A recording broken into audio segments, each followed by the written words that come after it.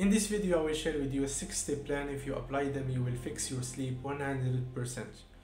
My name is Yunus bin Suwan, and I myself was struggling with sleep for so many years until I found these 3 books: The Miracle Morning, Why We Sleep, and the 5 AM Club. This video is inspired by those 3 books, and I have developed this 6-step plan from the things that worked in my life, and I'm sure it will work for you too. The first step is to have a strong why. Ask yourself, why do I want to fix my sleep? What are the benefits for me? Is it worth it or not? Find the strong reasons why you want to fix your sleep, because in the long term, your why is what will make you keep respecting your sleeping schedule. So find your why. The second step is to determine how many hours of sleep you need. In average, it is advisable to sleep no less than 6 hours and no more than 9 hours. Anything between 6 and 9 hours of sleep is considered to be enough sleep. So how many hours of sleep do you need? If you are not sure, then try to do this test. For a week, try to track yourself. Track the time when you go to bed and the time when you first open your eyes naturally without being distracted by the alarm clock or something like that. So write the time when you fall asleep and the time when you first open your eyes. And after a week of tracking, you will start noticing how many hours of sleep you need. After you determine how many hours of sleep do you need, now it's time for the step number 3. Set a deadline on what time you should be asleep and what time you want to wake up at every day.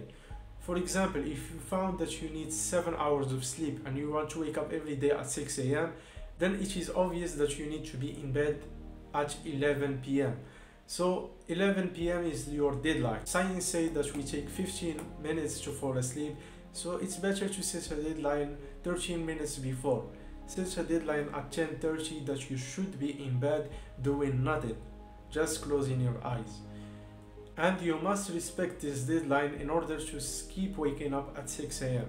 Otherwise, you won't have enough sleep and you will wake up tired, and you may sleep some hours during the day.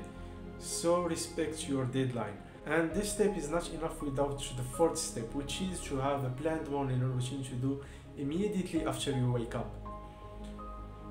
Most of us, when we wake up, we use our phone, we browse social medias, we see what's going on, and we start the day in a reactive way. We just go with the waves of the day without being in control of our time and what we want to do. So having a morning routine will make you start your day in a conscious way. Make sure to start your morning routine without your phone. For example, my morning routine is I wake up every day at 5 AM and I write down 2 goals that I want to accomplish that day, 2 important goals for me. Then I read for 1 hour or 2, and I move to the 5th step, which is the most important step. You should reward yourself.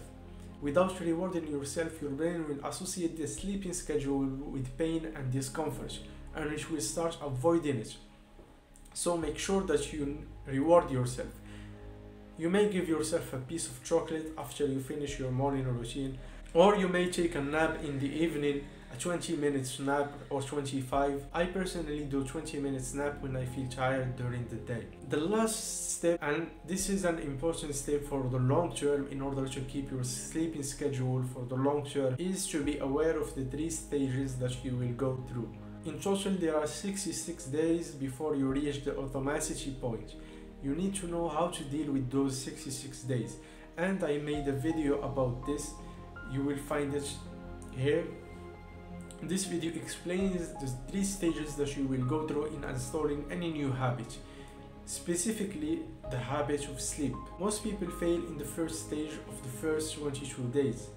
So make sure to watch the video to not fall into this trap. If you like the things that I shared with you in this video, show it by clicking like. If you don't, then click dislike. And if you have any feedback or question, make sure to write them in the comments below. I read all the comments, and see you in the next video.